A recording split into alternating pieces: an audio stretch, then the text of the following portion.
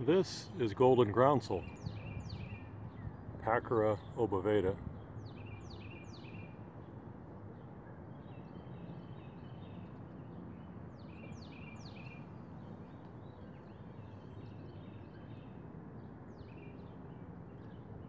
Very neat spring wildflower, early pollen for the early spring bees.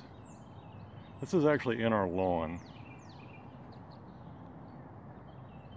It was initiated when there was 2 trees in the front yard, and this is going to be part of a woodland garden.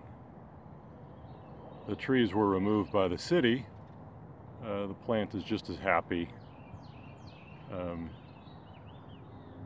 It still works. The flowers shoot up in the early spring. We do maintain the grass around it, and then during the rest of the growing season we just simply come in and cut the grass over top. The natives have done their work in the spring, so they don't mind that, quote, haircut. And then the following year they come up again. Seems to work okay.